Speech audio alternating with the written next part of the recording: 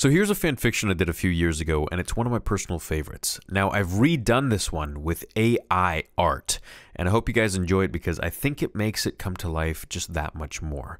I'm experimenting with some other things, such as making the mouths move so it can be just a little more immersive. I hope you guys enjoy this one as well as the next one coming out, which is What If Darth Maul Trained Anakin with this style.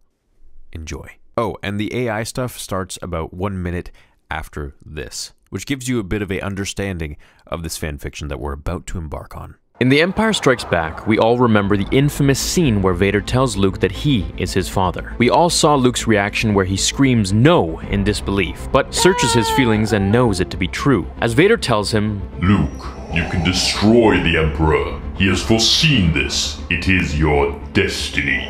Join me, and together we can rule the galaxy as father and son." As Luke looks away for a bit, trying to find a way out, he eventually thinks about things. What if he actually joined his father? What if he journeys with him and learns the ways of the Force as he shows him? What if he eventually overthrows the Emperor? Isn't that what the rebellion has been trying to do all this time? Overthrow the Emperor and his plans? If Luke destroys him, he will be the strongest, and that means he'll overpower Vader and everyone else. He could then either destroy Vader or perhaps convince his father to turn to the light as he did in the end. Luke nods. "Yes, Father, I will join you, but I'll never join the Emperor. I wish to kill him, just as I came here to defeat you." As Luke inches closer to Vader, getting off of the ledge, he takes his father's gloved hand and is pulled to safety. "Now, my son, you will begin your true training." As the scene cuts to Obi-Wan and Yoda on Dagobah, we get Yoda having the same scene that he had in Episode 3 after Order 66 was executed. Now, since we can't go the normal route of the movies, we have to change things up quite a bit. So we can either make Luke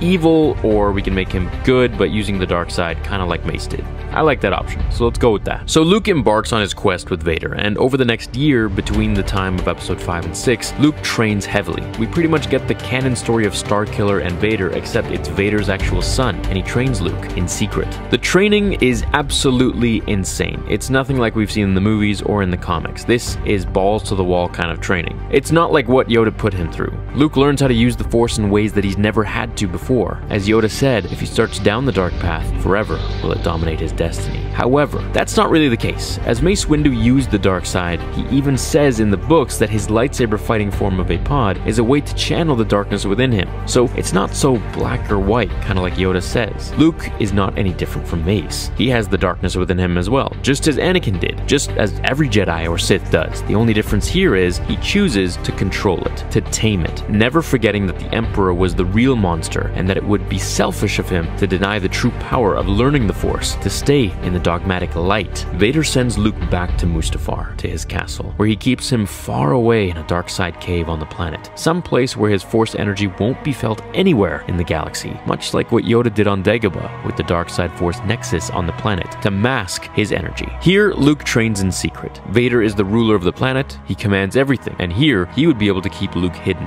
and train him when and wherever necessary. The year passes by. Luke is unbelievably powerful. He's like Gohan during the Cell games, where he trained in the hyperbolic time chamber and ascended to Super Saiyan 2 permanently, and he's walking around that neutral phase. Luke is consumed with the dark side. Being trained by Vader has been nothing shy of terrifying, painful, and powerful. However, one thing he hid from Vader were his meditations. Luke would retreat to always meditate after his hard day of training in the ways of the dark. This would cleanse himself of the hatred and learn to control it. At first, it was near impossible, but as he once told Yoda, you want the impossible. And then against all odds, Yoda lifts his X-Wing. Luke meditates hard. He sees Leia and his friends. He hasn't seen them in almost a year now, and he knows the time has finally come to make his move to kill the Emperor once and for all. Vader trains Luke not just in the ways of the dark side, but he trains him to defeat the Emperor, the most powerful Sith Lord in existence, something Luke has never been up against. He teaches him the subtleties of Force lightning, at least as much as he knows about it from his limited knowledge. His lightsaber fighting styles are all mastered by Vader, and I mean all of them, 1 to 7. Now Vader had to single-handedly, no pun intended, learn from scratch all over again once he became more machine than man, so he was a good teacher. Luke and Vader realize that he's ready. He must end this destructive conflict and bring order to the galaxy. After training heavily one last time across the lava plains, Vader against Luke, their lightsabers clashing against one another in unparalleled speed. Use your hatred. The Emperor will take everything from you, like he did me. Your friends will all die at his hands, and it will be your doing. Do not fail as I failed her. Luke stops. Who? Vader breathes heavily, jarred at what he had just said. He had just spoken of Padme to Luke for the first time. In this past year, he never spoke to Luke about anything personal. Day in and day out, he would train his son in order to overthrow the Emperor, just as he had wished he could do before he lost to Obi-Wan and lost his powers. He had let it slip. Regaining his composure, he swung at Luke with fear and anger of revealing everything he had sworn to lock away, almost taking Luke's head off when Luke used the darkness and light within him to fight back, catching Vader off guard after a block and parry. He cut Vader's arm clean off.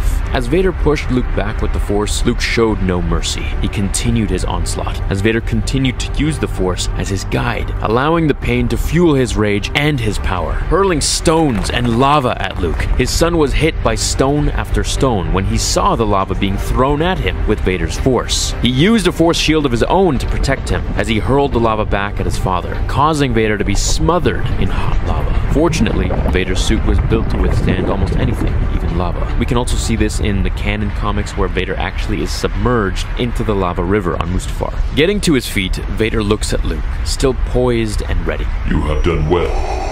You are ready. The plan was to bring Luke to the Emperor, just as the Emperor had foreseen. Now, we're really getting some of the Return of the Jedi Force Unleashed vibes here. Now, timeline-wise, we're sitting right about at the beginning of Return of the Jedi, just a little bit before, where Luke goes to save Han, except now he goes to fight the Emperor. The fright of Han being frozen forever is what he uses as part of his anger and fear for his friends' lives being in danger if he loses. Leia would die a terrible death, and so could be said about all of his friends and all the innocent people in the galaxy. He hasn't seen anyone in a full year. All he's done is train with Vader day in and day out in secrecy to the galaxy. Before they left, Vader left to his chambers, with no mention of why or when he'll return, only to meet Luke in his ship hours later. Vader brings Luke to the Emperor's throne room aboard the second Death Star, in shackles. The events play out the same way they did in Return of the Jedi. You want this, says the Emperor, pointing to Luke's Jedi weapon. Take it. Strike me down with all of your hatred, and your journey to the dark side will be complete.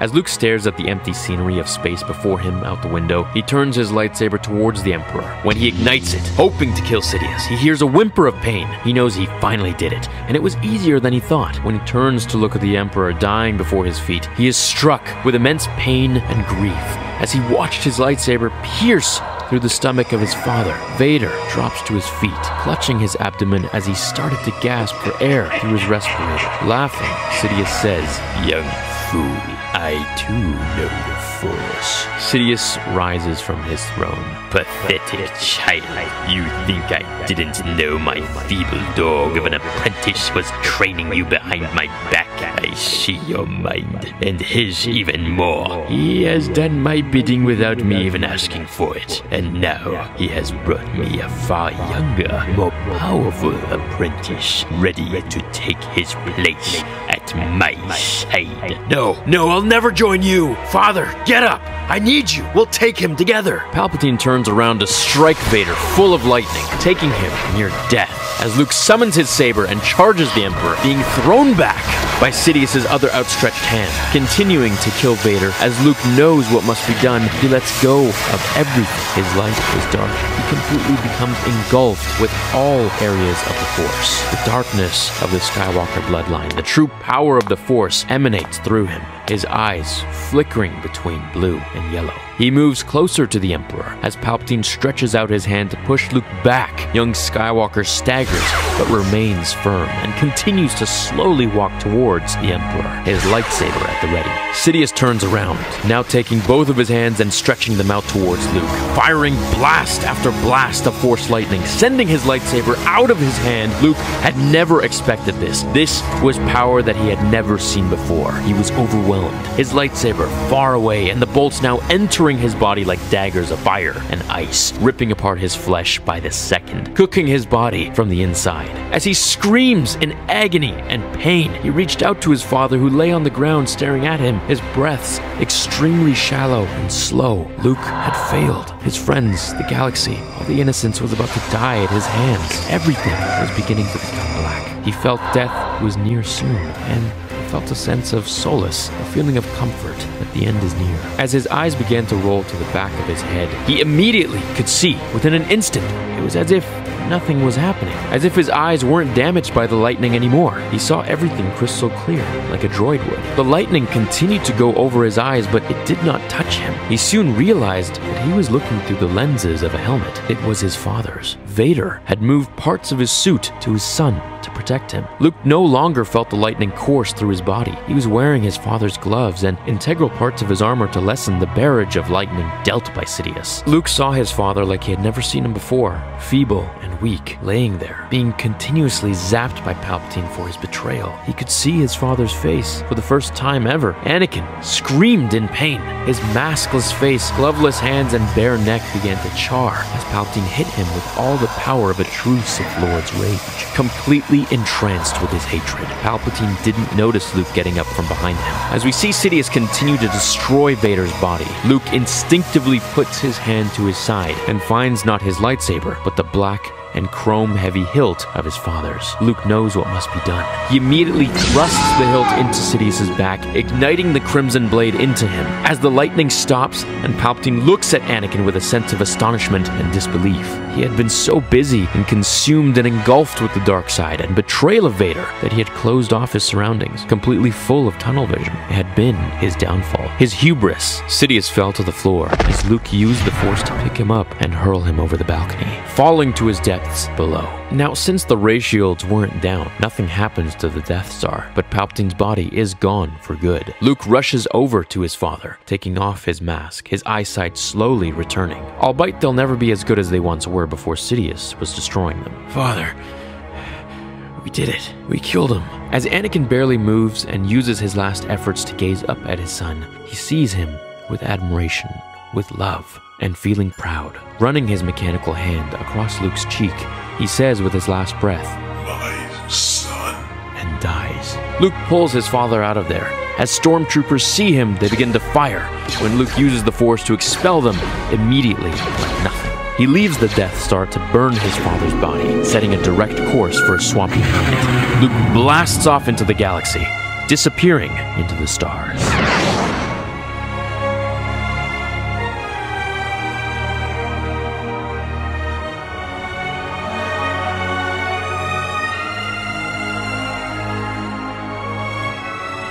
That's the end of the fan fiction, everyone. Now, Luke from here obviously can do a million different things.